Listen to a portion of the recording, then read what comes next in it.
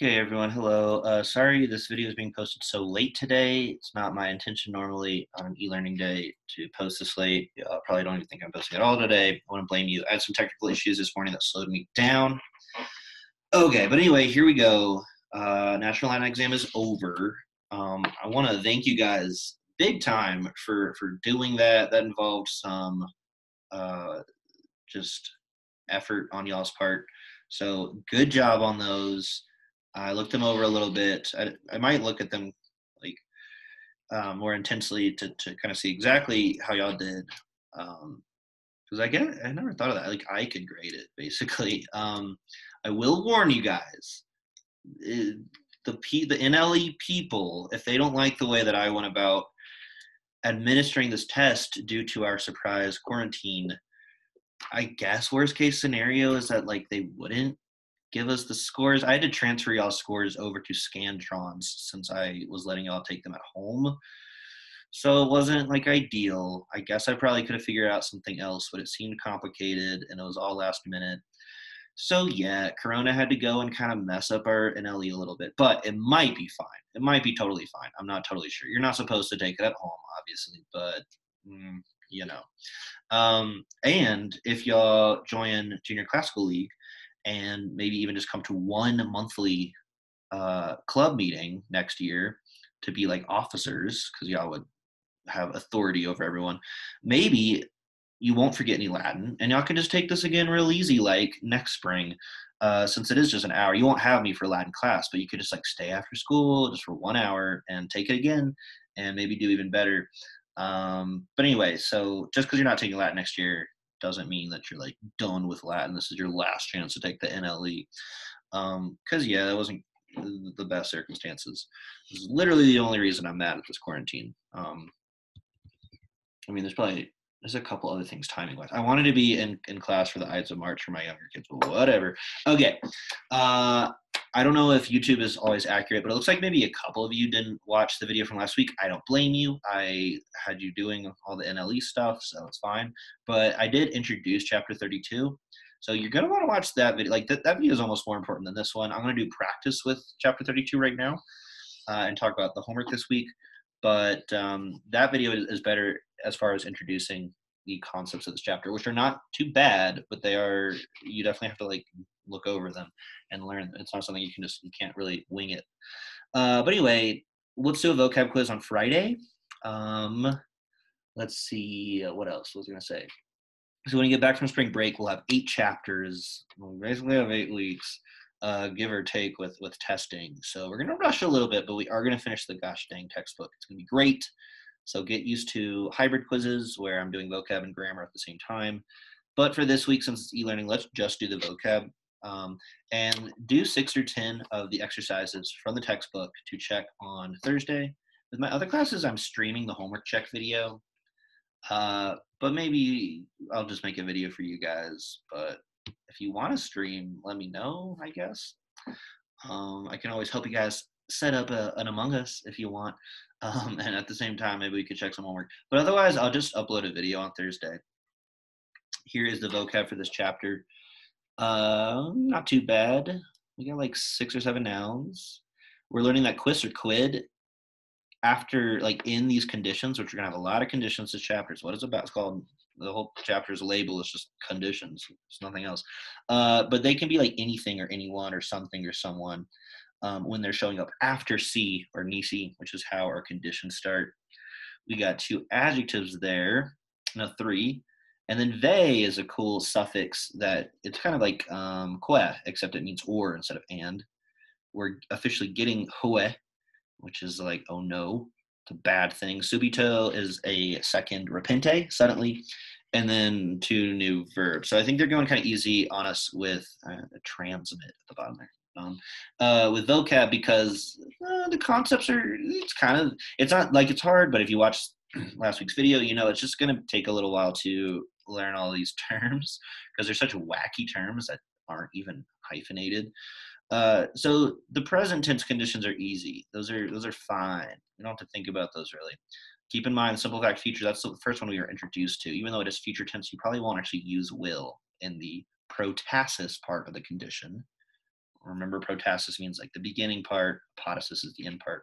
But the subjunctive three are, you're probably going to get mixed up. We have contrary to fact present, which employs imperfect subjunctive. So look for infinitives with MST must descent. And then contrary to fact past, which uses pluperfect. So that, like, here there's a correlation, right? Simple fact present uses present tense indicatives, but there's like this lack of cohesion here. Contrary to fact present uses imperfect subjunctive, whereas contrary to fact past uses pluperfect subjunctives. Wow. So look for the issa in that. And as far as translating these, contrary to fact present, it's going to be he was or they were doing this so that he would, keyword would. You'd use would in the apodosis. Whereas contrary to fact present, you just really translate that kind of how you would normally, but you are adding would into the apodosis. So he or she had verbed so that they would have verbed. And then future less vivid is a little weird. It's going to be should, ... would. Should in the protasis, would in the apodosis. Let's do the first 5 exercitationes. Oh, did I change that? Yeah. Okay, y'all are going to do 6 or 10 since I'm going to do 1 through 5 right now. I feel like they try to ease us in so like the order actually matters. So if we're doing like these first, then we should do 1 through 5 first. And you guys can do 6 or 10 for homework. But be warned, they might be a little harder.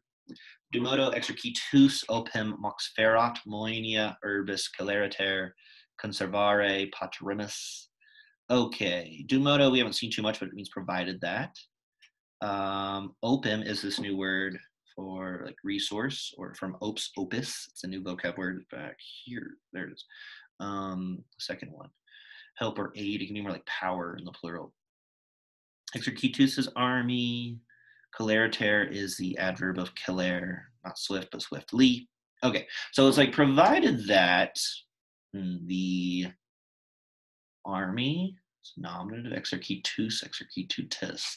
Third declension, right? That's not a fourth declension, because then it wouldn't be nominative either. But provided that the army like bears or carries aid soon, maybe just brings aid. So that's pretty straightforward. And now we have to stop and think, what mood and tense is ferat? This is kind of hard. If you can remember, I should probably pull up the whole thing, but if you can remember, the present indicative is just fert for third singular, F-E-R-T. Sounds kind of weird. Whereas the imperfect subjunctive would have 2 R's. The future indicative would have an E-T at the end, and I believe 2 R's. Ooh, so this is to say this is just subjunctive, which we should kind of expect given that we have Dumodo showing up. Yeah. Dumodo requires a subjunctive mood. So it is just subjunctive present. You don't really have to translate it weirdly. It has to be subjunctive because of Dumodo. Provided that the army bears carries aid soon. So this is actually not, I was getting carried away with thinking like, is this our, what would it be? Future less vivid, but not really, because again, ferat, this is not a condition actually. It's just subjunctive because Dumodo requires it. So we'll keep moving. So we, okay, you have a look at Dupatorimus. This is future of possum, will be able to conserve the city walls swiftly. And yeah, so, okay. It still has the note from when I was just expecting it so much. So it's a Dumodo, or what we call that proviso, right? A proviso clause into a simple fact future. So there's nothing weird happening with, like, we do have an apodosis, but we don't have a protasis. So it's half of a condition. Also, I left off last video asking myself if we could have blended, what's it called? Conditions, and we can. So that's why I was expecting this. We'll see one in a second, and you just kind of follow the rules for how to translate them individually. Like if your protasis is one kind of condition, but your apodosis is another, just go with it. All right, so when, since, or although for this cum, but if I'm looking ahead a little bit, we have this new word for beginning, initio. But if I look ahead, in the second part, I see a tamen. So I'm thinking nevertheless, or I'm sorry, although. Tamen will be nevertheless. Although Looking ahead, is concilia my subject? It means plans. Oh, I see. Our verb is second person, and cognovises is pluperfect. So I'm already kind of expecting a contrary to past, contrary to fact past condition. So although you knew the enemy's plans from the beginning, pretty straightforward actually. Once you see cognovises the second person. And then this is weird. I'm taking some adverbs from the beginning of the next part, which is an apodosis, as well as the actual verb from the very end of it. Noluisti is our new nolo, right? To not want.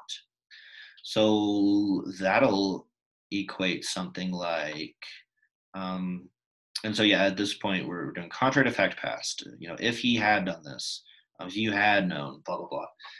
Then and we're expecting the apodosis to also be pluperfect, so it would have. But that's actually not going to work here. So just go with it. It kind of switches into just a simple fact past because noluisti is just perfect. So simple fact past can use imperfect or perfect, and you just kind of translate it how you would normally. So noluisti is also second person. So although you had known the enemy's plans from the beginning, you nevertheless, Tommen, did not want noluisti at first, primo, to, and then we take some infinitives. A lot of adverbial kind of stuff going on there. At first, to, our first infinitive is alfera, offer any help, or even entrust 100 soldiers, or promise 100 soldiers. So, yeah, this is a, do I say it? Yeah, simple. This is a contrary to fact past into a simple fact past. There's really only tricks for translating the subjunctive ones. You're having to whip out would in the apodosis of the first two, and should and would in the future less vivid. But otherwise, the indicative ones, you don't really need to know them. You would translate them properly, probably regardless of knowing the term or not. Okay, unless, this one's kind of weird. We have this word divitii, which means wealth. That's old, but I think we forget it sometimes. In video, we haven't seen too much. It means envy. So if wealth and envy, where's my verb? Prohibit, that's just present so far. Us, abamora et honora, is going to continuously prohibit us from love and honor.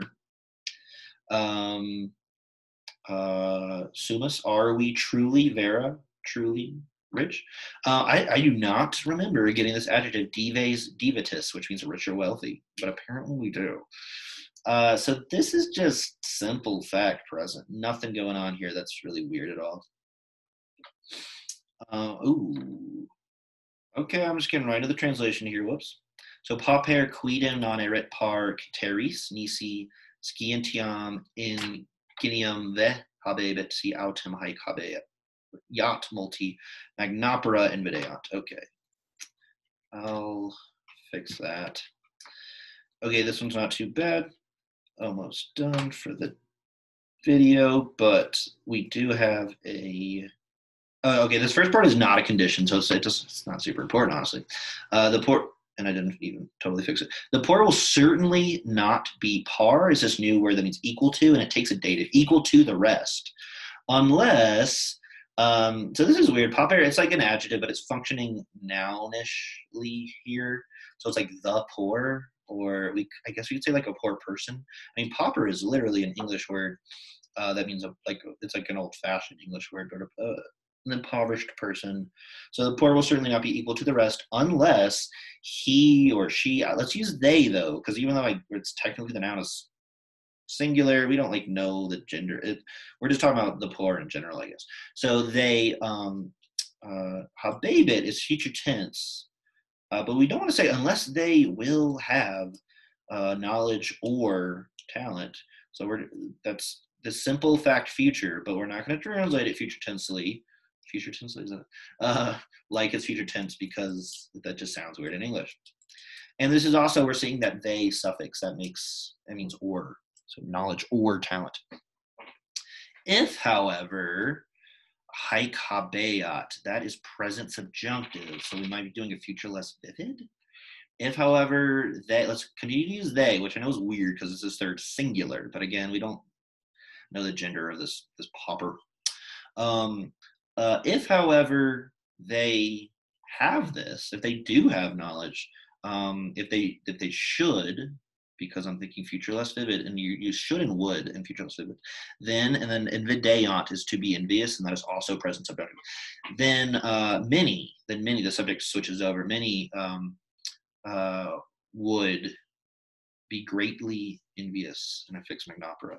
Many would envy them greatly is probably a little better. There is no tech like them technically, but that's the idea. We're talking about the pauper, the poor person that you're talking about.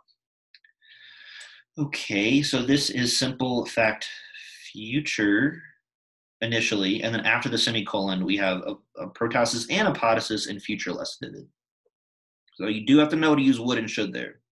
I'm using would twice. If let's see, 1 second. Should first. I guess however they should have. Yeah, I mean that makes sense. Would there is actually kind of weird, whereas here it's not. If however they should have this, many would envy them greatly. Okay, I guess we got through that. It was a little rough, but okay. Last one, I think. Yeah, last one. Unless this one's weird. I actually changed the case of insidii. Just go with it. Unless they, paterant is from pateo, to open or expose. So here we want to say expose. Open doesn't make sense.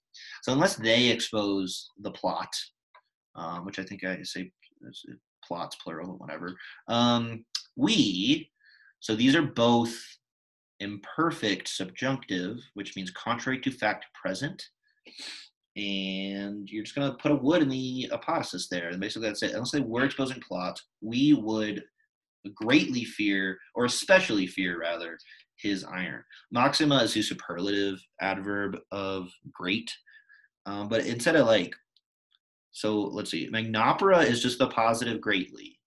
Magus is like more greatly, very great. Very great? That sounds weird. But maxima is the adverb. You might just go with especially or most.